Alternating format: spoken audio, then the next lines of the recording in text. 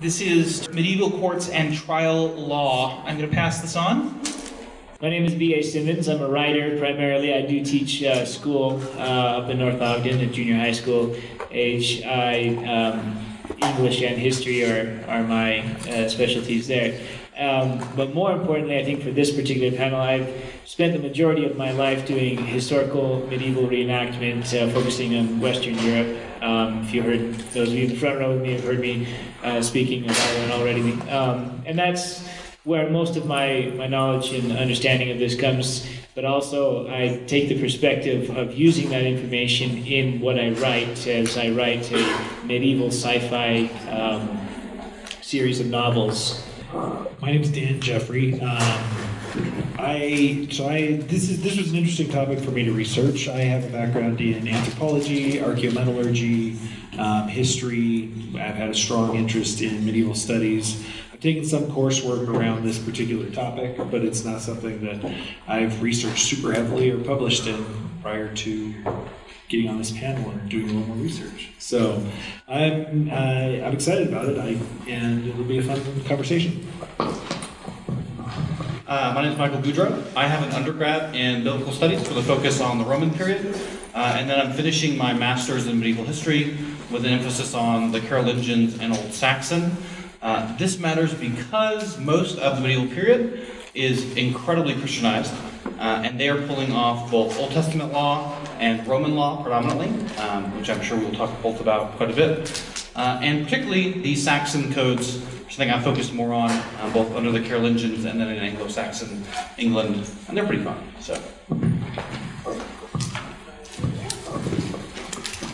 So to be clear, this conversation will probably be centered on the far right of the table.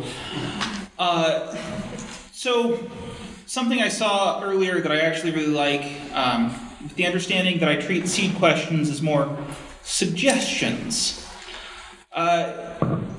Does somebody want to volunteer, raise your hand and let me know what you want to see out of this panel? Is there something specific where you're like, I have this burning desire to know how they treated splitting chicken harvest in the Middle Ages, or something like that? Anyone?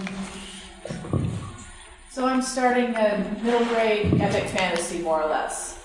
Dragons, princess, magic, she's in hiding, her uncle's the regent, he's evil, naturally.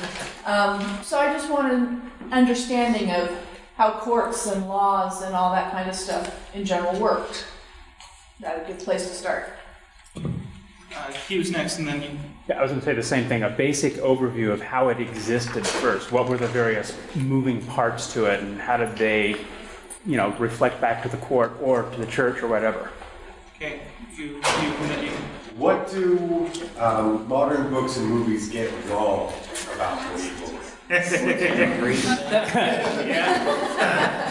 ready for a 3-week challenge? Writing from the perspective of someone who expects to be breaking a lot of laws, a medieval villain, what are they going to be thinking of? What are they going to be trying to avoid? What are their concerns about the law going to be? How's that different from a modern criminal? Okay. I'm most interested in the political marriage aspect of it. Specifically, the couple being the, physical representation of the union. What happens if they don't have any kids? Okay. I think we've got time for 2 more. So you and then. Just at the end, if you could give us some references of where to go do some more research. Then. How do they actually investigate crimes and present the evidence? That's a really good question. Okay. So I'm going to start this out with. So I'm going to flaunt my tiny amount of knowledge about this and give a kind of going forward look. And I figure it's my job to spark the conversation. To my understanding, modern law worldwide comes down to 2 basic systems. You have French and British common law. And both of those have their roots in the Middle Ages, and both of them actually have roots in the Roman common law. And the thing is that modern common law has spread even from Europe to Asia because of colonization and because they said, oh, hey, this is a convenient set of rules, let's just adopt that. Do any of you have any commentary on the difference between British and French common law and history thereof? Yeah, so take 3 steps back. The foundation of medieval law is essentially Roman law codified by Justinian in the 5th century in an actual codification of law, a digest provided to judges, and then another one basically for what we might call lawyers, another piece for lawyers. Alongside that, you have this strong emphasis on pulling from the Old Testament law. These are fundamentally, inherently, inescapably religious people who view justice as a matter of God's will in the world. But the third piece that comes in is Germanic, what we might call customary law, where you have this where dueling and feuds come in. This is where weregild, that is the payment for, like, if I maim Dax in combat over here, and he loses his good strong finger here, that's a higher charge than, say, his pinky finger. So as you get into the early modern period, you get codification of law developing in the vulgar languages. So we see English common law becoming British common law as that nation sort of develops and spreads. And that's largely based not on, in our case, like a constitution, but a set of case law, right? So this judge in Sussex in 1305 said, if you steal his chickens, you have to pay him this amount, this fine. And they sort of base their laws on that case history. The French law, however, was more, that came out of the Napoleonic Code. This is more we're going to use reason and rationality to, from scratch, kind of, but not really, recreate a whole system of laws that sort of fit this Enlightenment mentality. And so it's not based on existing case law, it's based on sort of rational principles put down from the government itself after the French Revolution. And so we only see that in America in Louisiana, which still uses a lot of Napoleonic codes, relatively speaking, compared to the rest of the country. Anyone else?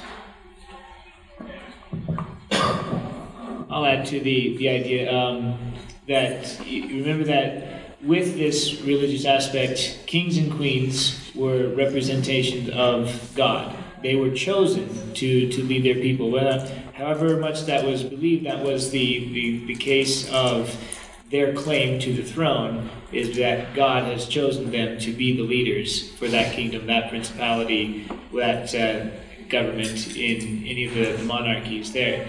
And so with the woman back here who was writing her middle grade story, in making the uncle just a regent and not a specific, chosen royal, like he's not the king itself, it gives a little leeway of play that you can have there where there's that opportunity for usurpation, right? He's only regent, right? It's not a full-on rebellion against the ruling monarch, who again represents God in that sense. Keep in mind there's just the 3 estates through most of the medieval period. So you have the royalty, you have the clergy, who also represent God in a different way, and then everybody else, who would be then serfs and vassals.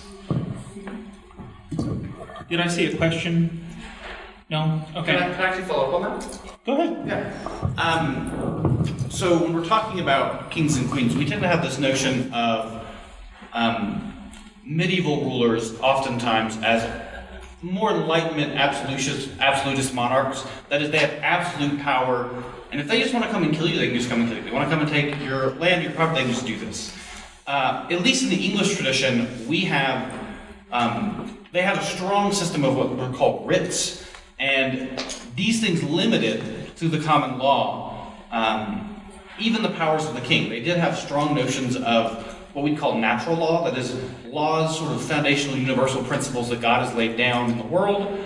And even if the king, however powerful, however ordained he might be, broke those things, it was a transgression against both the people, his subjects, and God himself. And that opened the door for things like the rebellion that led to the Magna Carta, the Great Charter of Rights in England. It also opened the door to things where what are now we call Dutch people would come and, like, their city ruler was not behaving, and they would kill him and eat him, which is not really appropriate for most people, but it happened. So it's important to recognize that these aren't universalist, absolutist principles where a king can abuse law without any indiscretion, without any consequence. They are bound by certain traditions, they're bound by certain vassal relationships, and if you didn't practically keep your people mostly unabused, not entirely unabused, the likelihood of your reign being peaceful or long in an already violent world was had the option to be cut short pretty substantially.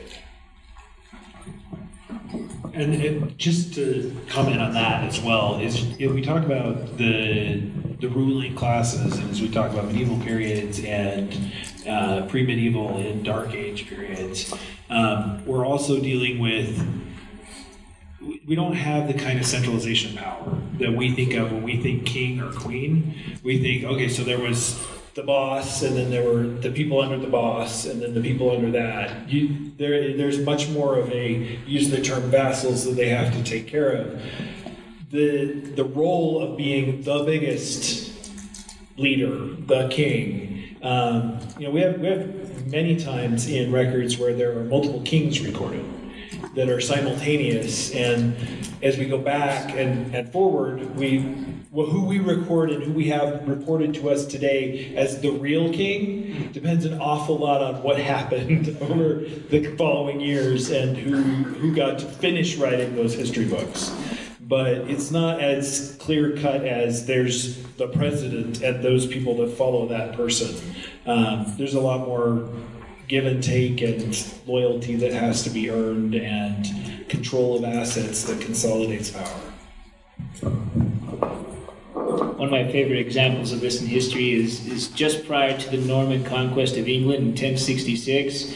You actually had the people in northern England who were really upset with the Earl of their lands, who was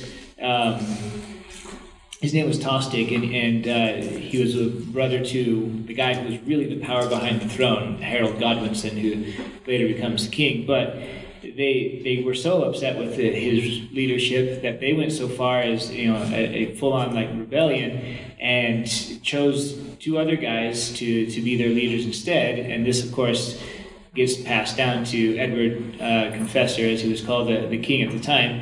And they have to make a decision, and this is then going to Earl Harold, who is really, again, the guy running the country. Edward was kind of I would say a pansy king, but there were issues all around there.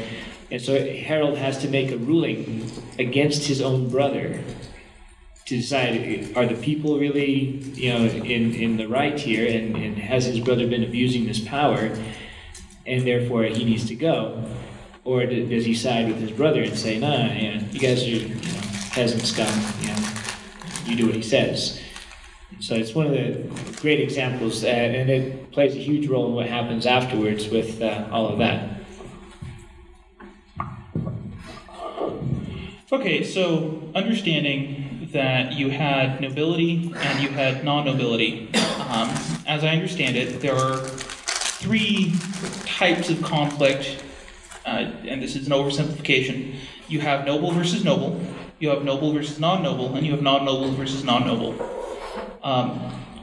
Which of these had the most obscure set of rules, which makes for good writing and good plot? I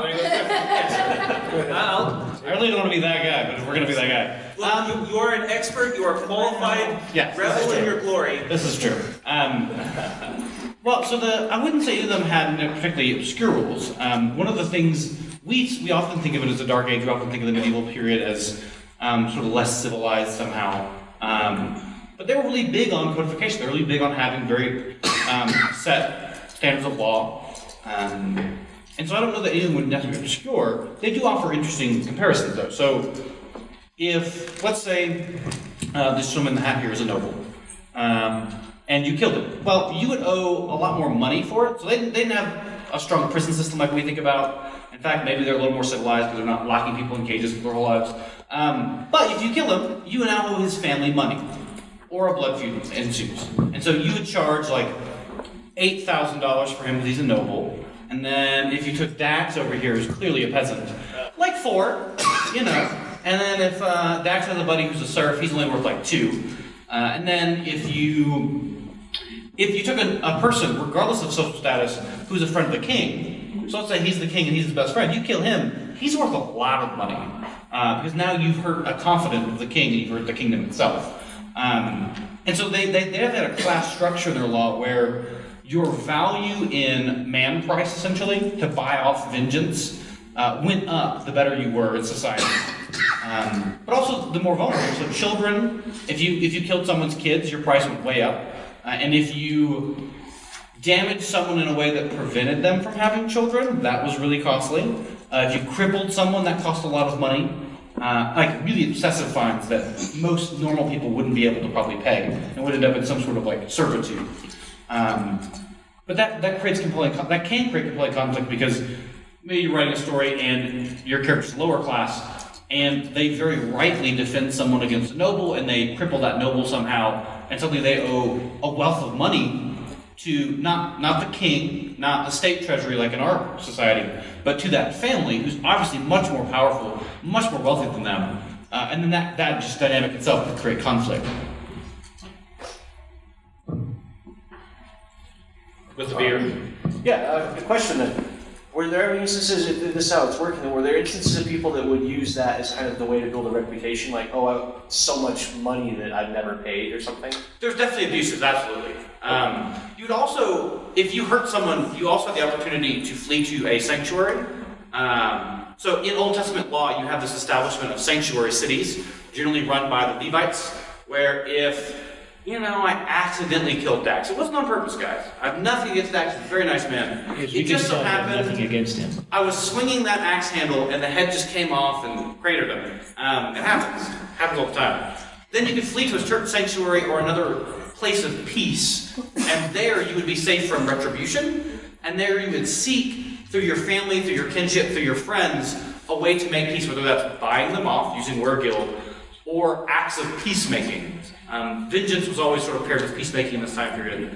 And it was really important because these are small communities, they're tight-knit communities, and if you have people who are doing this, who are abusing people for the were guild, because they know they could pay it, you would have families that refuse to pay.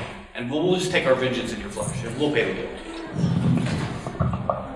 So the conversation we've been having is about the consequences, right? Right. But part of the discussion is about, and one of the questions that was asked is about how do we determine guilt, right? Right. And that's an interesting mess in and of itself, like even the example you just gave of, how do we decide whether or not it's true that Dax accidentally got cratered in the head by your axe? Well, I mean, look at it. But maybe you guys have been drinking, and but when we get to determining guilt, some of the concepts that are really different than how we do things today, we've talked about the idea of nobility, and we've talked about the idea, but when we're establishing guilt, the trustworthiness of the individuals matters a lot. Absolutely. In terms of whether they're going to say, this person's word, do we consider this a trustworthy person or an untrustworthy person? And the way that the law gets applied in terms of how they can be exonerated is very different. And that's where we get into things like ordeals. Ordeals Yes. are primarily going to be applied to untrustworthy people or for extreme circumstances. So why don't you tell us what ordeals are? Okay. It's actually, well, We can just keep going. I had a transition for that. And actually, I think you had something you were going to say on that. No, it's Okay, go for it. All right, we'll keep going. fluid. Okay. So we talk about ordeals and trials by ordeal, and within that we've already mentioned duels or trials by combat. Other trials by ordeal that were common were, let's see, we have the fire, there's water, and hot and cold water were different. And you got a list here for me? Oh, here we go. There's the trial by the cross, yep. And then we have ingestion, yes. And ingestion is really interesting because, and oath is the last one. Ingestion and oath are both interesting too, though, because they're kind of an inversion, right? Where the trial by ingestion and the trial by oath are essentially things where you're innocent unless something goes badly. And the rest of them are, you may die from it, and almost definitely you're going to be injured by it, and you're probably guilty unless it goes weird. So, I think it's important to remember any of the trial by ordeal, the basic concept here is that God is going to protect the innocent. If you're guilty, God's going to make it so that that guilt becomes known through the ordeal. And if you're innocent, you get off, there's no problem. Right? Going back to trial by fire, the idea was either to walk over something hot like coals, or they would actually heat up plowshares in many cases, right? And you have to walk on these heated plowshares, right? They've been staked in with fire and coals, and you can't have anything. Your feet can't be burned at the end of it. You walk over that, and your feet are fine. Hey, you're innocent. God protected your feet. Right? Actually, I mean, in a lot of cases, wasn't it not that you were fine, but that they would bind the injury? It was expected that you'd be injured, and then 3 days later, a priest would assess whether it was healing or healed, or if it was festering. And if it looked like it was getting worse, then that was a condemnation. Which is great in a society that doesn't understand germ theory, right? Right. Germs decide whether you live or die. Right. Whether or not they respond to the Right. And even in the trial by ingestion, now this was one I was not clear on myself. Maybe someone else has more information. Early on, it was the idea they'd give you some really dry bread and cheese, and you had to eat it. Basically, and if you choked, you're guilty. I'm wondering, in that sense myself, is this like choking like you need the Heimlich maneuver or you're going to die? Or choking as in you just gagged once and that was a sign of your guilt? Yes, it's a great question. We may not have the answer to it. And so, or even by the Eucharist. If it's anything like medieval recipes, no, seriously, medieval recipes were a pinch of this. Well, what's a pinch? And you heat it until it is warm enough that it scalds your wrist. Okay? So a choke is probably determined by whoever's administering the test, in all seriousness. It depends. Some of the cases it was explicitly specified, right? Especially as we get later. There's one of the things that I looked at designated 10 penny weight of cheese and 10 penny weight of bread. So it's explicitly specified how much it is they're given. I think if you look at the cases where they choose to use the different ordeals, so the trial by ingestion is used in cases where they're presuming innocence. Right? The expectation is that most people administered this are going to be fine. And if they die, then, oh well. And the trial by oath is similar, right? You promise you didn't do it, and if you die within the next year, then you were guilty. Yeah. So the trial by ingestion is similarly... The trial by ingestion, when applied with the Eucharist, or as it's would be commonly called now, the sacrament, you are you're under oath that you are pledging your innocence before God. You take the Eucharist, and then yes, you're given about a year, and if you die, then you were guilty, and God kills you because you partook of that unworthily because of your guilt. That's the idea. I think one of the things specifically with communion, right? If it was actually the Eucharist that they were taking, they also. And I don't have a good source for this. Actually, this was the impression I got. But that you're a very religious society, right? Yes. And so, if you consume this on a lie, if you consume this dishonestly, then they're watching the person to see their reaction, because they know that if they take this dishonestly, they're damned. They put themselves in a situation where they will go to hell for taking this as a part of this lie and this oath. Therefore, watching the person, seeing if they're unwilling to take it, seeing if they're stressed about, I don't want to do this, is part of the test.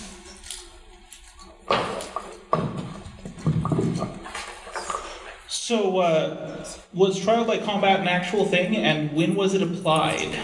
So trial by combat is a real thing. It's very old in Germanic literature. So Germans love this. It actually becomes codified.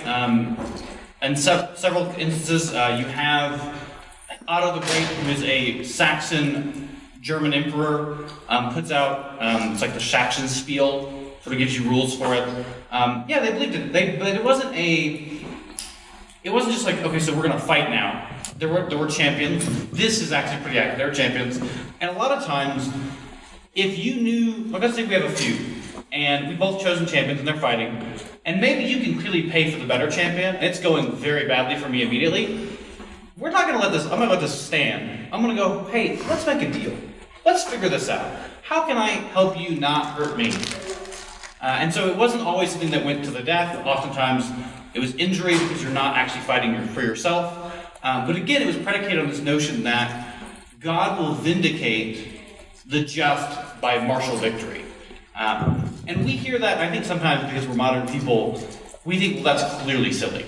And no one probably believed that. But in reading the documents of the time and looking at their societies, this is a real thing that I think a lot of them actually did believe. And we should take it seriously when they say that. And so they see this as a justifiable method that as the time period goes on does wane. But we have dueling up until the Civil War in America. Like, this is a very old tradition, and it actually happened throughout the German period, up through the High Middle Ages, and into the early modern period.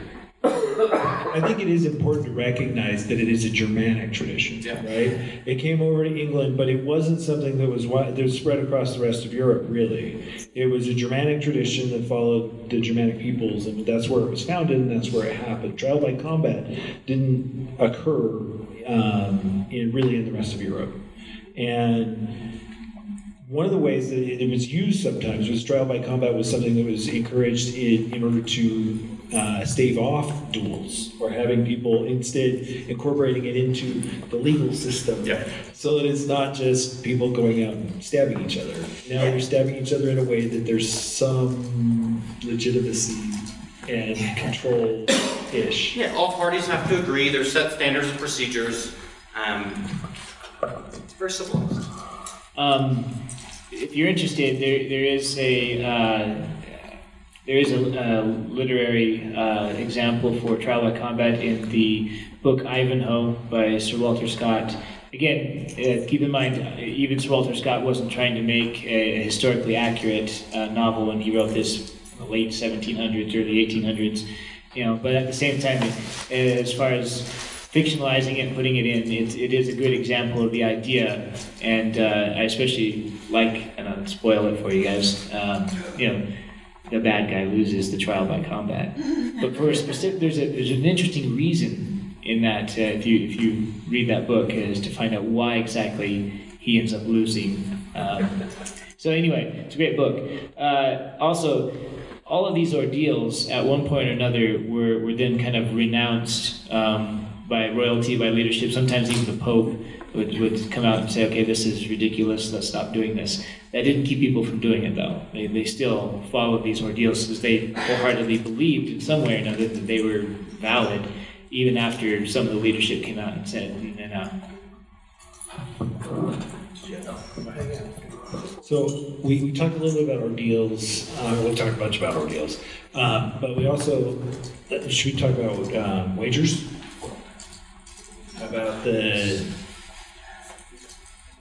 So there was the idea, especially among your less trusted, your untrusted defendants, that they could have, so for a long, this continued actually for a long time, that you could have what they call a wager of law, or purgators was another term that I found in the literature, where they would go and find people who would be willing to take an oath as to really their character witnesses. That's the way we look at it nowadays. And you go and get people, and in some periods they could be family even. In other periods, it had to be people who knew you from your town or whatever, and they'd take an oath that, no, that person wouldn't do that. And then if you got 12 of them, say, there'd be an assigned number depending on the crime and decision that was being made, and if they would come and testify that you wouldn't do that, then you were not guilty. Which obviously we don't. This is the predecessor of our 12-man jury system that we still operate today. And the same idea, though, if there were, my understanding was that there was evidence that came out after these people testified in your behalf that kind of proved that you were guilty of it, then they themselves would then be put on trial for having borne a false witness. Right? So there's where the wager idea came, there's a gamble to it, right? How well do you know this person that you're going to then testify for? Are you willing to stake your own reputation, your own life, in essence, on whether or not you really think they didn't do it, right? There's a question over here. Well, I just wanted to thought, if you could fabricate evidence, couldn't you abuse the crap out of that to like wipe out a whole bunch of people at once? Well, so a big part of why the system worked the way it did and why they did it the way they did is because it was relying on the close relationships both between family and between the community. You knew everyone around you, and you know the people that were untrustworthy were. Everybody thought they were untrustworthy for a reason, and you don't want to give your oath to support somebody if you don't think that that's true, because then you slide down that scale of trustworthiness and what people think they can and can't expect from you.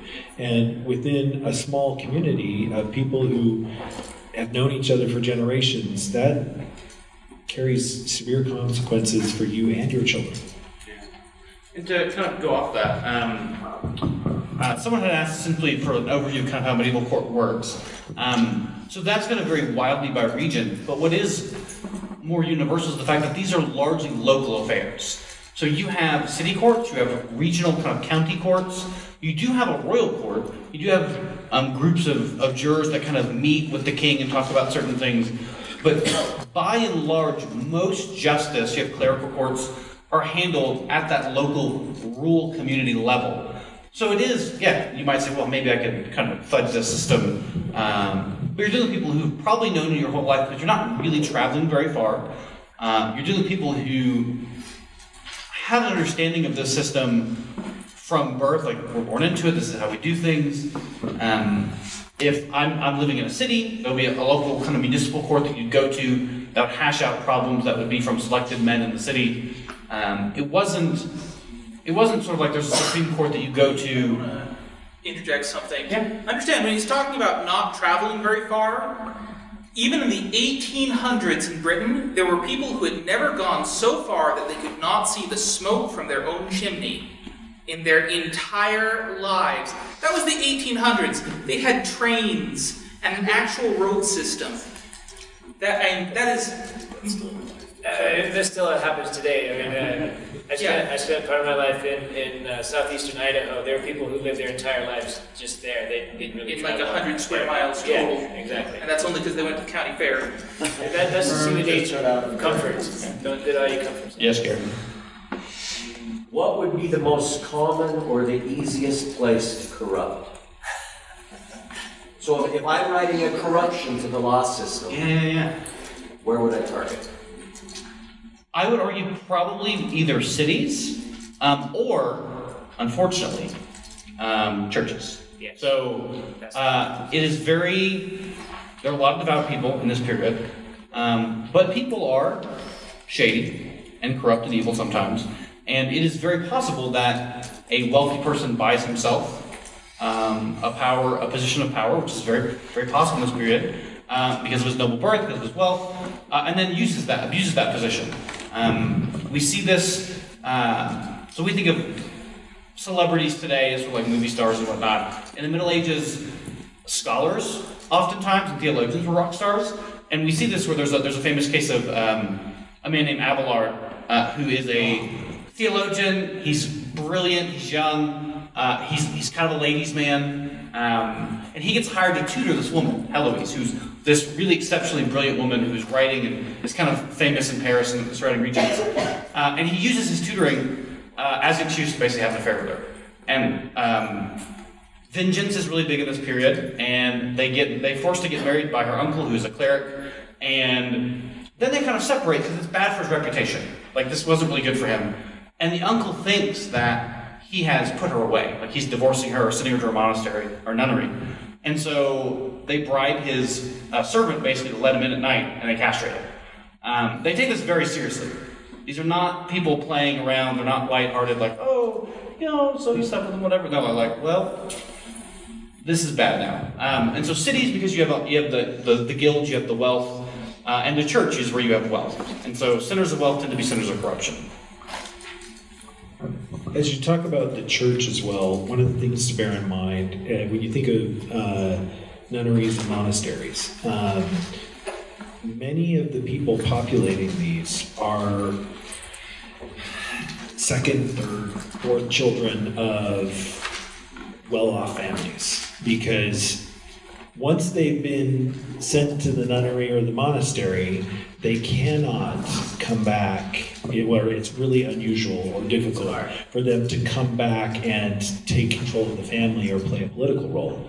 Because by having gone into the church, they have to use the church. And so you see political machinations from within clergy who still are part of it. They still think like the family they were raised in or similar.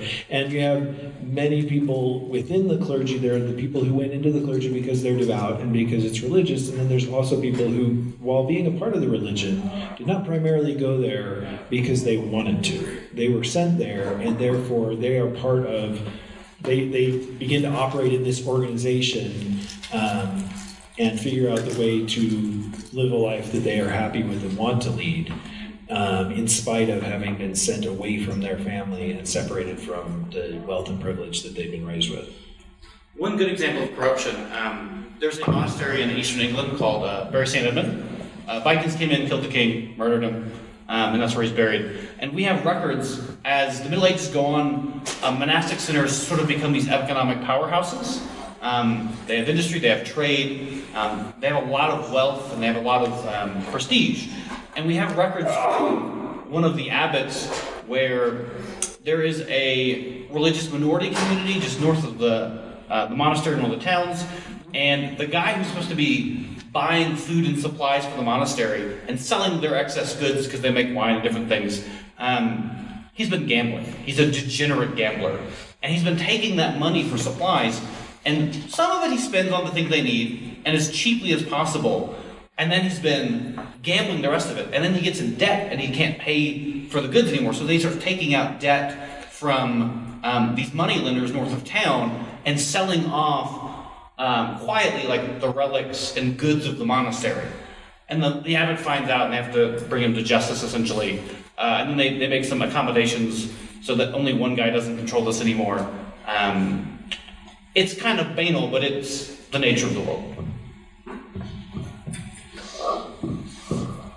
So just in general, fast, keep in mind with the clergy, you have the idea of holy relics and shrines, and they were in real competition with each other to try and make the best shrine, the best relics. You have these things that people would come on pilgrimage to their site and pay money to be able to worship at these shrines.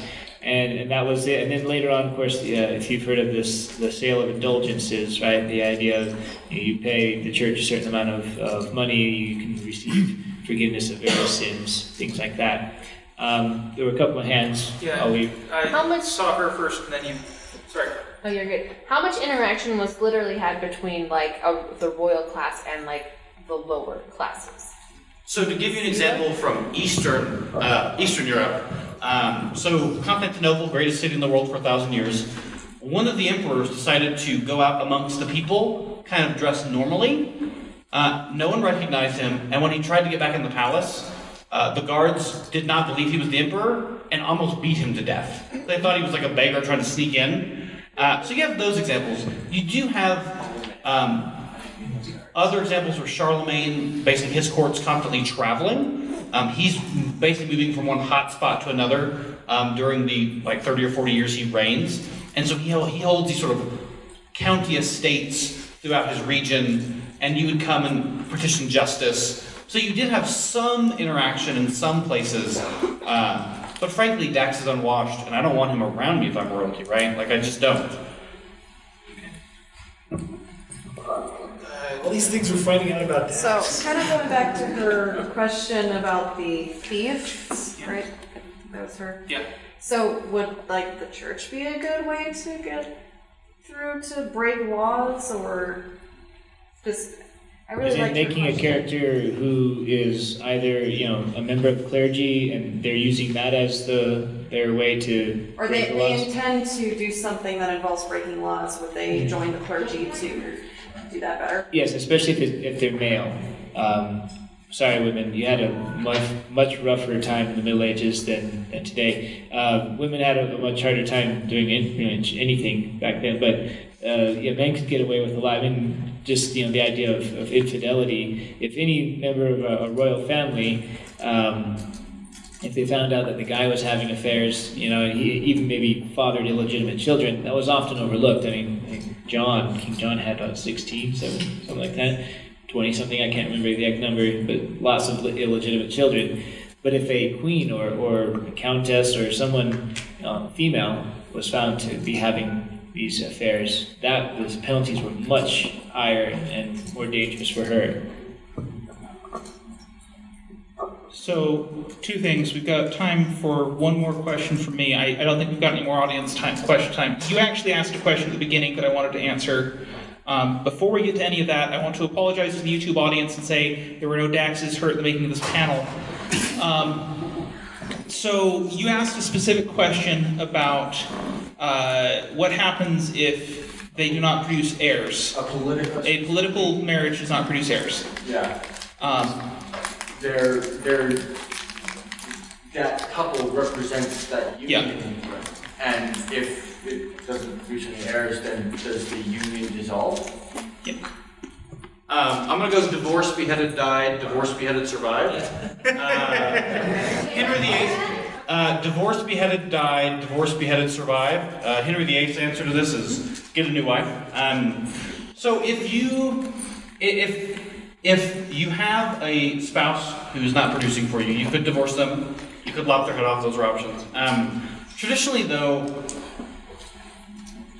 there's this idea of Salic law, which is Frankish law, and they had notions of sort of how family titles pass. So you might not have a son, but you have a brother, and he might get the title, or his son might get the title, or a different nephew might get the title. In certain places, women could inherit. The only place where it was really common, actually, was northern Spain, Basque County. They had much more modern, progressive, with kind of equal notions of female rulership than most of Western Europe. But usually, you would remain with your spouse without murdering them or putting them away until they died. And if you didn't produce an heir, then one of your other family would get it. Or if none of you produced an heir, and maybe it was just you and all the rest of your family died, and you and your wife never have a kid, then often the king or whoever was next in the social chain would get that land back because you were only holding it in fief for them.